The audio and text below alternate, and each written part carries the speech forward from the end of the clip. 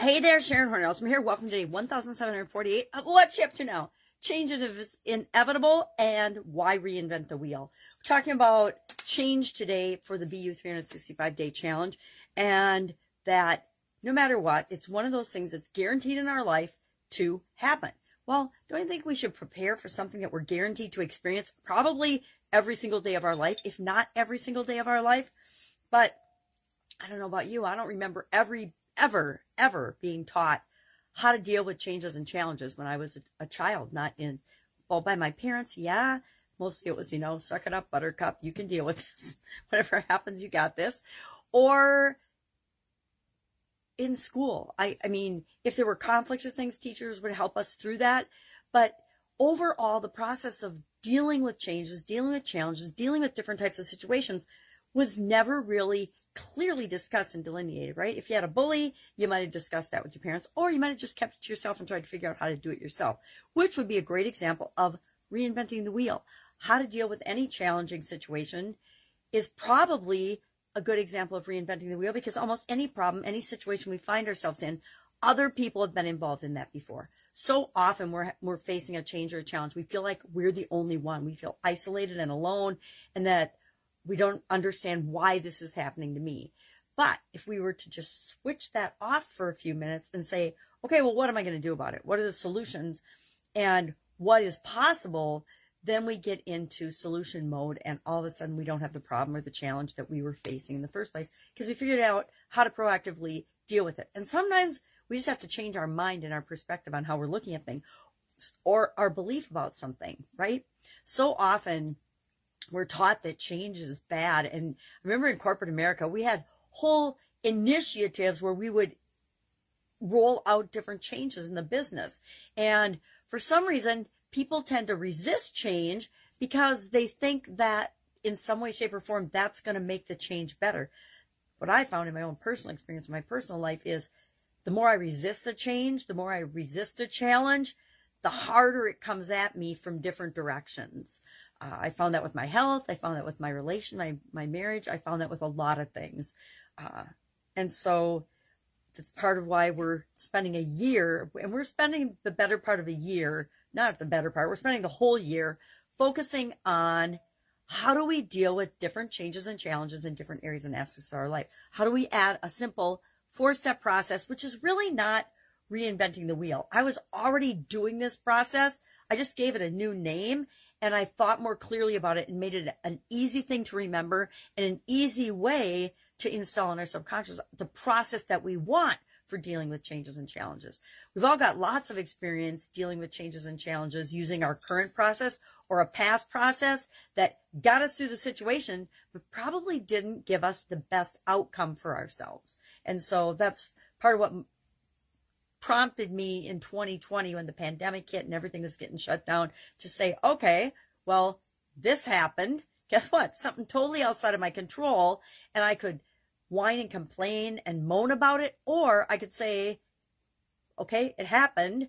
It just did. What am I going to do about it? What can we do about it?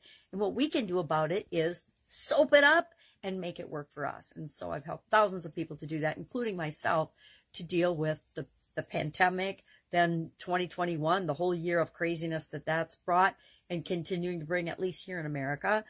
And let's be really clear about the craziness. It's almost all made up, right?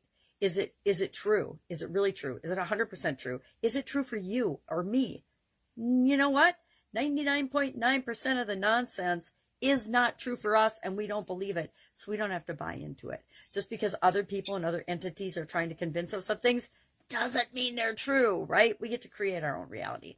So today our idiom was reinventing the wheel, and I talked about, well, how do we do that? And we need to do that in our businesses, right? Not reinvent the wheel itself. I mean, the basic thing is the same, but how do we create something new using that wheel or that basic thing to show up with our businesses and in the world as who we uniquely are? And really all you have to do is to put your own personality, your authentic spin and you onto something that helps other people solve a problem or get something that they want.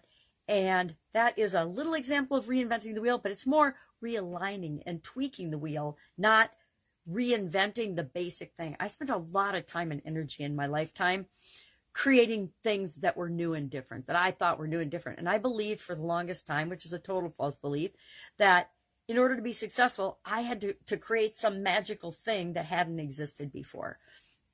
And that's just not true. People make millions and billions of dollars just doing more of or slightly differently something that someone else has done before. You know, if you think of any industry, almost any industry that exists, with the exception of some of the new technology and new industries, because I don't want to be too universal in my statements, most of everything we use on a daily basis is something that's already existed.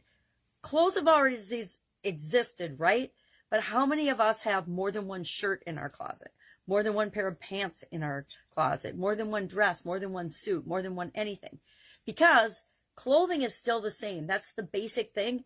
But how clothing is done by hundreds of thousands of different businesses and industries and individuals is their unique spin on realigning the wheel, not necessarily reinventing it.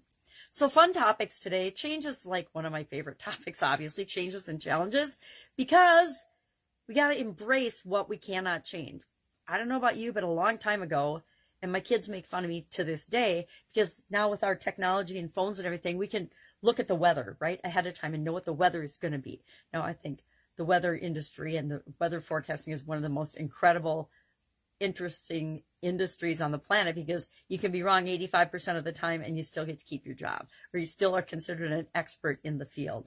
So I gave up a long time ago paying attention to the weather. You know, if I'm doing something, I look out the door and I decide if I need to grab an umbrella or put a coat on or put on my snow boots. I don't worry a whole lot about what something outside of myself is that I have zero control over, because I'm not going to change the weather, not in my lifetime. Don't even want to. I like the variety of the weather that we get. That's why I live in the Midwest, because we get such incredible change of seasons, and I find those changes exciting and invigorating.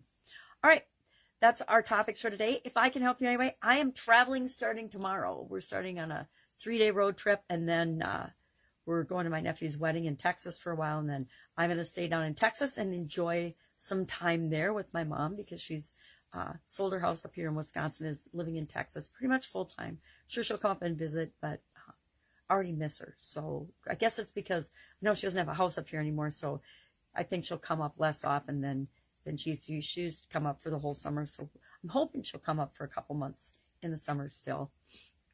Anyway, if I can help you anyway, ask. Otherwise, look for some change and challenges over the next month or so as I do my videos on the road. I guarantee it's going to be entertaining and interesting, some of the places I end up doing my videos. All right, have an awesome day. I'll be with you tomorrow.